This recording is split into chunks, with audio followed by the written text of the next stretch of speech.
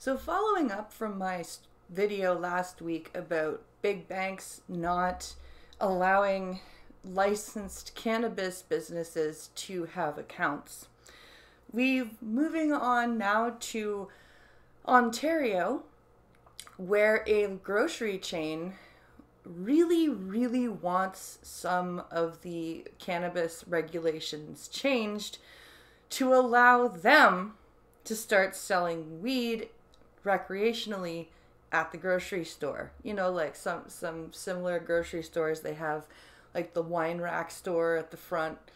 That's kind of what they want here. They want you to have your groceries, your wine rack, your lottery and your cigarettes, and now your weed.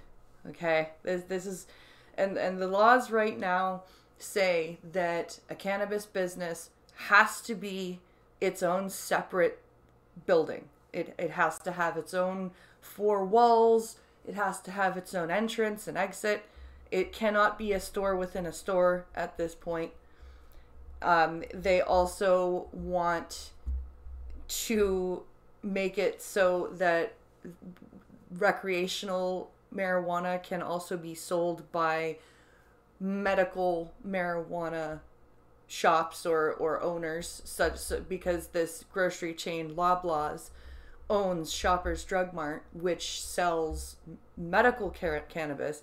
They are prevented from having recreational shops at this point, and they want that changed. Now, these regulations that they want changed would really more benefit the big box stores, the big box chains of licensed cannabis shops, as well as licensed chains of grocery stores / convenience stores, like Circle K, for instance, or Shortstop. It would affect and bolster those people long before it would help your independent mom and pop cannabis shop. And quite frankly, I think we need to have regulation changes that allow for more independent cannabis shops.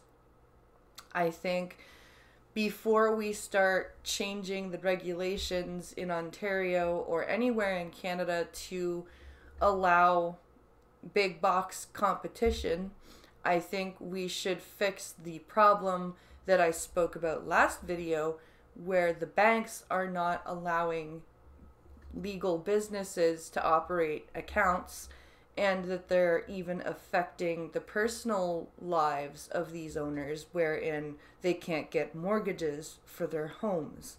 I think before we start allowing grocery stores to sell weed, that we fix that problem first. We need to fix the banking problem before we allow more competition, because these big box stores will be able to deposit their weed cash in the accounts with their other cash from their grocery store, their cigarette, they'll just throw that money in on top of the other stuff, and they can get away with that. The mom and pop shop can't. So we need to fix that banking problem before we bring in big box stores to allow them to sell pot alongside their other convenience items. I think we're putting the cart before the horse here again. And this is why the legal market in Canada for weed is still really messed up. And this is why we need to fix these problems: the banking problem, the edible potency problem, because nobody's buying legal edibles. They're worthless. They're not worth the money that you spend on them. It's like $6 for one chocolate with 10 milligrams of THC. No, thank you. So let's fix those problems before we start letting grocery stores sell pot. Okay? Please? Like, share, subscribe. Don't forget to comment down below what you think, and I'll see you in the next video.